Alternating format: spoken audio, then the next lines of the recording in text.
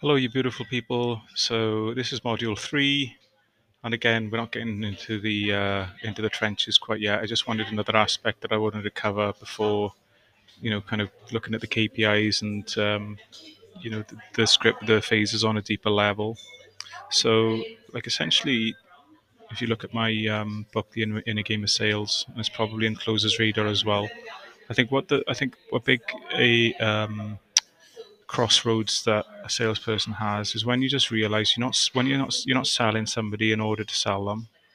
What you're really doing is like they're on that sales call for the very reason that they're where they're at because they can't get past.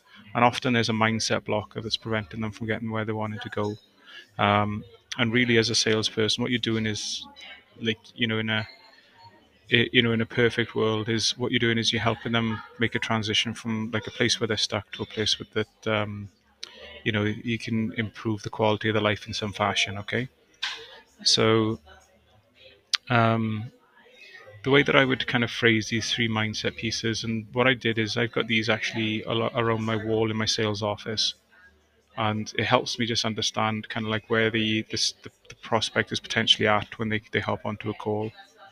Okay, so this is quite woo woo, but like I know other high level closers who do this, so it should, and it does kind of make sense. So the first one is, you know, when it comes to like asking a person to make a decision to change, you really should, when you know it's in their benefit, you really should,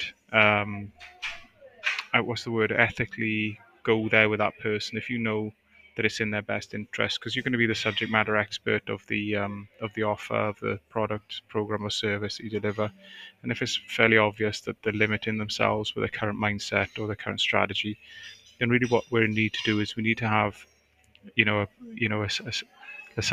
being a bit rude here, like a set of golden balls on us, and then like don't let them settle for their current version of themselves or their current limitations because they need us in that moment. Okay, so but there's certain factors that need to actually kick in order for that hypothesis to be valid, and that is they've got to want to change themselves. So if they're just not in a place they don't want to change, they've got to be able to afford it. I.e., like it's like a £10,000 program, and like you're asking them to sacrifice buying food and stuff like that, and it's just not, in my opinion, ethically right. Obviously, going into debt is fine because how are you going to change if you're just in a situation whereby you're just accruing just enough money to get by? Um, and they've actually got a benefit from your program or service. Okay, so if you're selling snake oil, this is just going to trip you up all the time. So what I'm trying to say, guys, is the first point is when you know that somebody doesn't want to be in this situation anymore, they can realistically afford it, and they're going to benefit from your product, service, or program. You've really got to sort of fight it out in the trenches with them, even if it means going ugly and objection handling. Okay. And the next one is, especially in the modern day selling, where people are getting sold so much more, so much often. There's a few people are like fearful of, well, a lot more people have been burnt out a bit more now than they ever have in the past. But also, over thousands of years, we've developed a status quo bias where we're fearful of change. Again, also, we don't like, from a pride perspective, we don't like being sold, all right, or forced into a sale.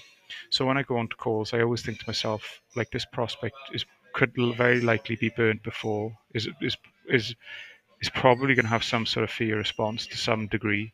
And also, like, if I just push them and it sounds like I want to make the money, then it's just going to turn them right off. Okay.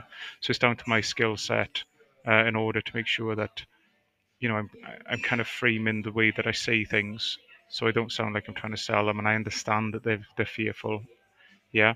And then what I do then, guys, is I create like a mental image in my mind of a person running away from like a demon, and then being obviously working for Sales Sniper and being a former soldier, I visualize in my head like shooting that demon that's chasing a person. And the reason I do this is because when it comes to objection handling, if you see yourself mentally as fighting for that person against their mindset, and you personify and almost vilify their mindset, it almost it really changes the way that you perceive objection handling, because you're fighting for that person because you realize they've got like a monkey on the back, a devil on their back that they can't do anything about. Yeah, so it's up to you to help dismantle it, get it away, so they can escape from it. And I think that's a really useful sort of mindset hack that you can work on yourself, and it really makes the process of selling so much more ethical. Obviously, if you are in a position whereby you are actually helping people. All right, guys. So that's the kind of the mindset little module. I hope that resonates, and look forward to speaking to you all in the next chapter.